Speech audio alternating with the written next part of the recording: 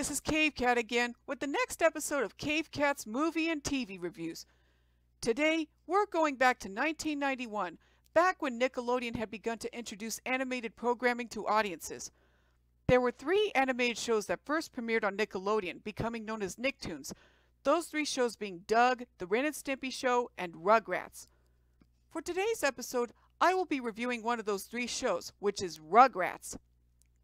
Rugrats was first created by Arlene Klasky, Gabor Chupo, and Paul Germain, and produced by the former Two's animation studio Klasky Chupo, as a part of Nickelodeon, as I've explained before.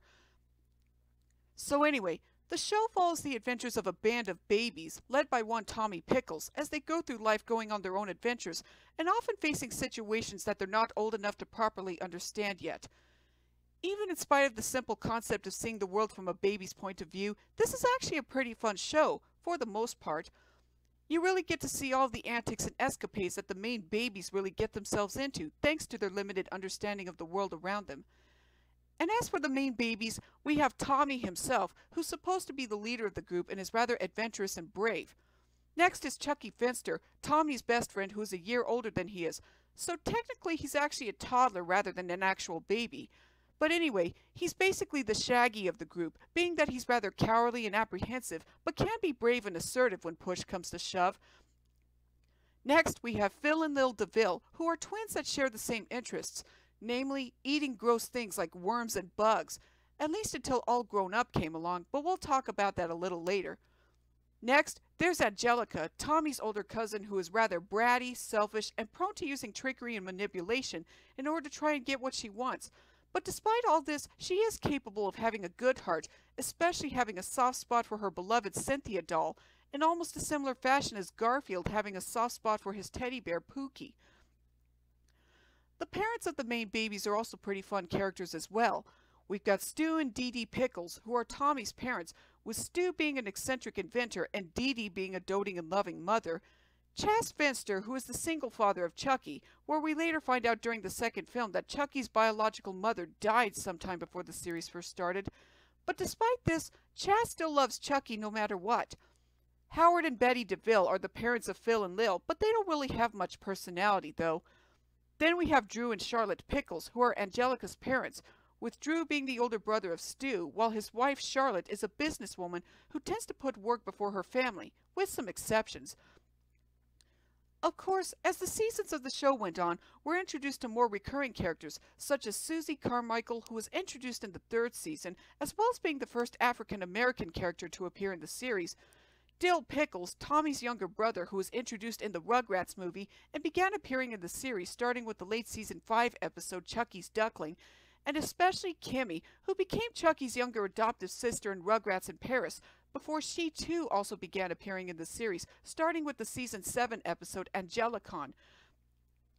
To tell you the truth, I only remember seeing the first 4 seasons of the show on Nickelodeon, and I never really got to watch the remaining episodes that featured Dill or Kimmy.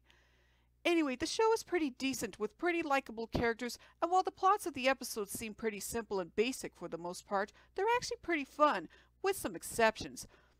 Some episodes of the series are really fun, such as Graham Canyon, where Tommy and Angelica, along with Stu and Dee Dee, travel to the Grand Canyon, Ice Cream Mountain, where the babies accompany Stu and Drew to the mini golf course in search of the elusive Ice Cream Mountain, and several others. Of course, when the show first premiered on Nickelodeon, it was the most popular show that ever aired on the network, alongside Doug and Ren and Stimpy, even getting 3 theatrical films, which are the Rugrats movie, Rugrats in Paris, and Rugrats Go Wild, the latter being a crossover film with The Wild Thornberrys, another Nickelodeon show created by Klasky Chupo.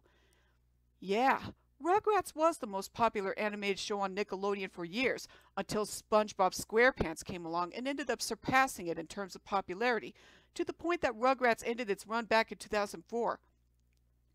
Though a year before that, it did get a spin-off series known as All Grown Up, which focused on Tommy and the gang as preteens going to school and dealing with everyday slice-of-life situations, like another Klasky Chupo show as told by Ginger would also do. To tell you the truth, I never saw All Grown Up because I just could never really get into it, due to the fact that I was more into Digimon Frontier around that time. But anyway, regarding that fact, there isn't really much more for me to say about Rugrats, except for the fact that I will give it 7.5 stars. No, I do not have plans to watch that 2021 Rugrats series because it just looks awful in CGI, despite staying true to the original character designs. It's like what I said before, franchises that have been rendered in 2D for so long will either look really good or really bad in CGI depending on the art style. And in this case, even though the reboot of Rugrats stays true to the art style, it still looks terrible animated in CGI, even worse than Alvin and the Chipmunks. Also, as I've explained before, there are exceptions where the franchise looks pretty good when animated in CGI, like Garfield, which I talked about previously. It all depends on how the art style of the franchise looks to make it more succinct.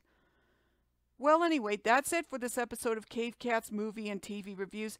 As I keep saying before, don't forget to like and subscribe to my YouTube channel for more videos from me. So until next time, later!